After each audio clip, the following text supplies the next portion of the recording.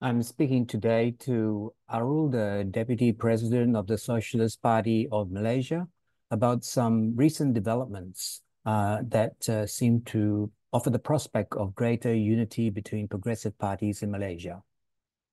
First of all, can you explain what led up to this approach or overture by the new leadership of the uh, People's Party of Malaysia, or PRM, towards not only to the PSM but also to MUDA and other parties to work together? Rohana Arifin, who has been actually previously a close ally of PSM, she has recently been appointed as the president of the party after an extraordinary meeting held.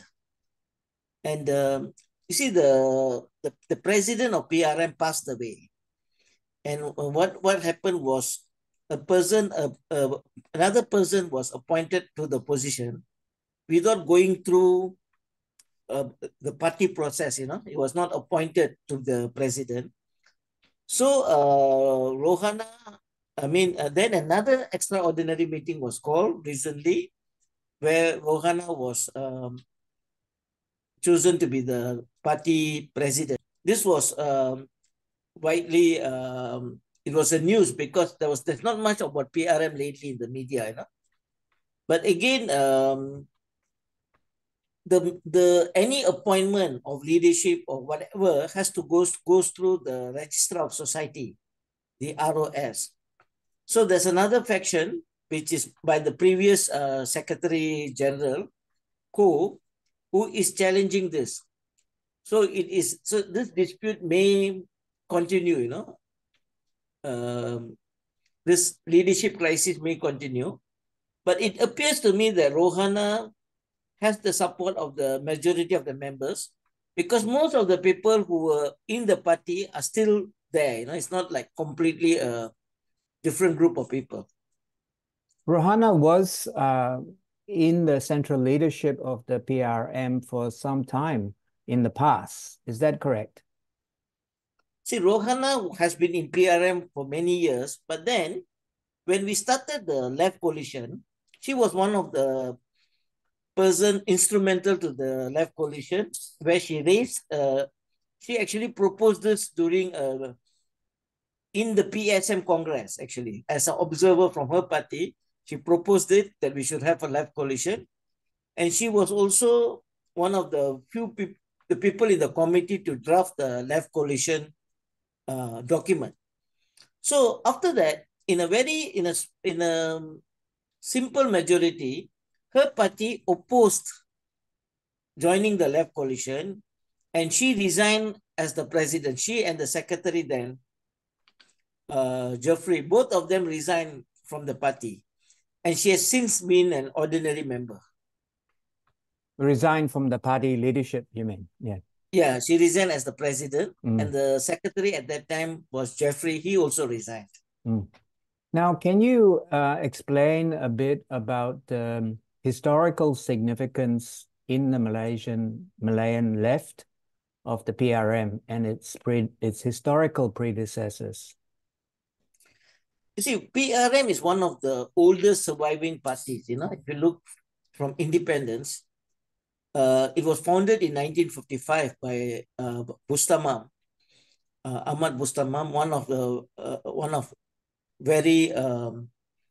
legend in Malaysian left politics, Ahmad Bustamam. The party went through a lot. Then they, together with the Labour Party, formed the Socialist Front, which was the largest opposition at that time in 1957 upon independence. But after that, the party went through various cycles. You see, one was after the Labour Party was what do you call that, barred. The Labour Party was Banned. Banned, correct. That's the right word. After the Labour Party was banned, PRM took what they call scientific socialism. They call themselves then PSRM, Parti Sosialis Rakyat Malaysia. Then after the Iranian Revolution, they took something like Islamic socialism, a certain diversion. Then in the 89, they, when the collapse of the Eastern Europe, collapse of the Soviet, they then disbanded the word socialist and became PRM. And then they merged with Anwar's party, Parti Keadilan Nasional, formed a merger called Parti Keadilan Rakyat. But a number of people in PRM disagreed with the merger, and they went back to the Registrar of Society and said they are still a member of PRM. So PRM then continued. So it became very small, lot of factions, became smaller and smaller. In recent years, many people joined the party. So even in the last election, the current deputy chair of deputy president of PRM, Izam, was formerly with UMNO, then he joined PKR. He declared that PRM is not a socialist. We don't believe in socialism, and that created a lot of issues. And Rohana criticized him openly and said, "What is this?" So Rohana, one thing Rohana in her speech, as the new president said, will stick with ideologically, will stick with socialism. Everybody can just come and become a member and stand in election, because in recent years, anybody who wants to stand in election, they just join the PRM. They don't need to have any ideological bearing. So this is so Rohana seems to have said, we are ideological party, we are socialist, we will work with PSM, MUDA, because MUDA and PSM seem to had an electoral pact during the last election, and they'll work with civil society like Bersih and all that. Now, what is the importance of this sort of progressive alliance in the current situation that you are facing in Malaysia? Malaysian politics is coalition politics. No single party can win elections. As such, currently we have the Unity Party, they call it the Madani government, which is actually two big coalition, the Barisan Nasional, the United Front, who have been ruling for 60 years, and then Pakatan Harapan, which was the main opposition. They are the ruling elite. So the former ruling party and then Pakatan Harapan are currently the new ruling party. And the opposition is mainly seen as more an Islamic bloc because it's led by PAS. But they have other, Gerakan is with them. And they are quite a strong opposition. They they control a number of states. So in Malaysian politics, it is now seen very polarized politics. They talk about Islamic forces, or what they call the green forces, versus the unity government. No?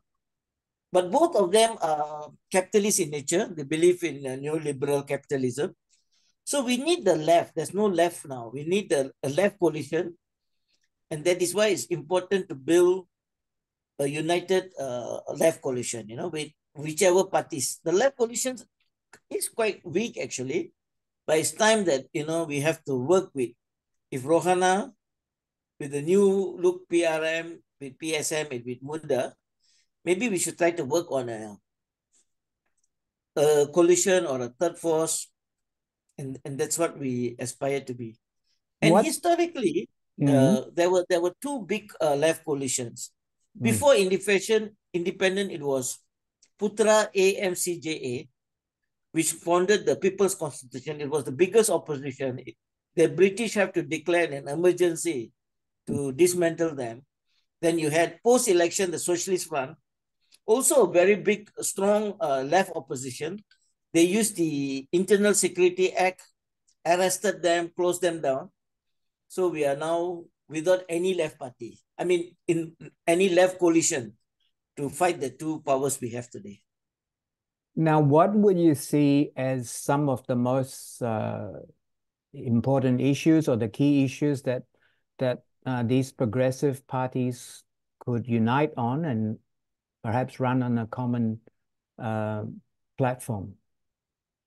I think one is, of course, class-based issues, and one thing which we are quite united is on the question of, you see, the current debate between the two parties is each calling each other corrupted party, you see, because the Anwar's camp is saying that the other party is corrupted. They are saying the same thing with Anwar's camp because UMNO is with Anwar, you know. So on people's agenda, like the question of workers issues, besides that local government election, both the parties are not propagating local government elections, which we the left would be pushing for local government election. So other benefits like workers, public health care, I think this would be the issues which we have to bring up, which will go against the current major issues in the country. You know, it's called the 3R: race, religion, royalty. Mm. These are the three issues which Mm. is dominating Malaysian politics all this while. So While there's a lot of debate around those three issues, what is the economic uh, conditions and situation confronting the ordinary people? There is a lot of external news reports about the volatility of the ringgit, collapsing ringgit. How does this translate into the ordinary experience of people? Does it affect the cost of living? yeah, actually we are going through a serious, very high inflation now. It's because also a lot of imported goods due to the very strong drop in the ringgit. So there is clear hardship all over, and the wages have not gone up. This year they're supposed to review the minimum wage, but the government is sidestepping it. They're talking about another model called progressive wage model, which is not compulsory, which is only in a. So they just trying to divert attention to that. So the government is not haven't really addressed the issue of workers, wages, inflation, and recently they increased the uh, sales tax from 6 to 8%. And a lot of this thing they just started on first of March. A lot of this is going to hit back on, going to increase the inflation further. So and there is no government workers are going to lose pension because the government can't pay pensions anymore. So they are talking about employing part-time government workers and then going through EPF. EPF, there's a big crisis. Though EPF, This is the compulsory superannuation for only some yes, workers, right? It doesn't Not every yeah. worker gets this You access see, to it's a EPF. compulsory scheme. If you're a worker, you should be getting a Mm. employer's provident fund. Contribution.